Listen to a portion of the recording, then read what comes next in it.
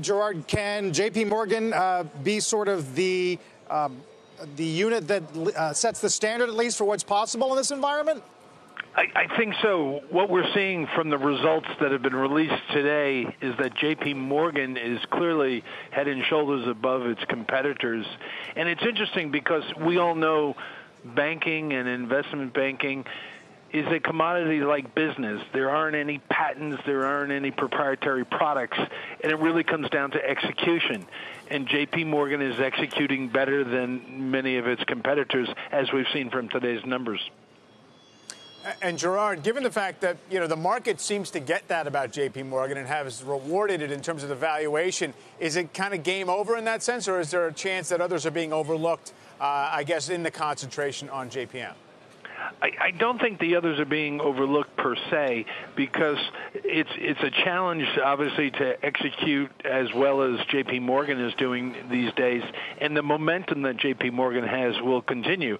That being said, though, if you look at the Citigroup results, they came generally in line with expectations. What was better was obviously credit quality, and they had a lower tax rate. So that one could be a little bit overlooked based on today's trading.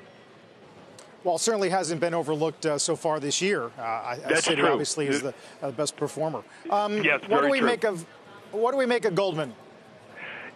Goldman Sachs numbers obviously were affected by their investing and lending subsidiary or division, and that's, as you may remember, that's where they value their private equity investments as well as public equity investments, and those numbers were hit hard due to some valuations in the public markets. When you look at some of their core businesses, we had lowered our guidance in FICC and equity trading, and they came in a little better, but I know against consensus they were lower than expected. Their investment banking businesses were okay, but advisory was on the weaker side for everybody. So the core business at Goldman is still, strong. It's just this one line, investing and lending, which is a very volatile line, worked against them in this quarter. Gerard, obviously the yield backdrop has been a big headwind, probably continue to be for net interest income. Are any of the banks that you're aware of, or do you think any of the banks out there should be doing anything to change their sensitivity to the kind of suppressed level of interest rates right now? You're right. When you compare what rates were a year ago and expectations of what everybody thought they were going to be in 12 months, completely different. And I think the balance sheets have been, being repositioned as we speak. They're not as asset sensitive in most cases.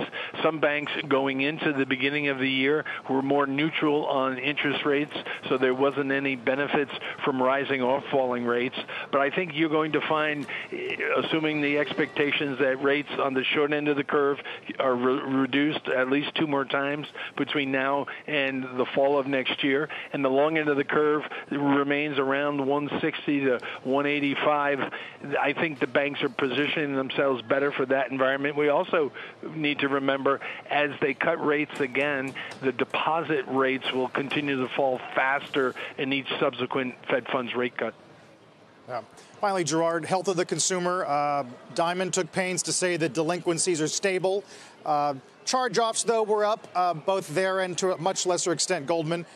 Do we need to worry about that? Are we anywhere near having to worry about that? Not yet, Carl. The credit quality remains very benign for the banking industry.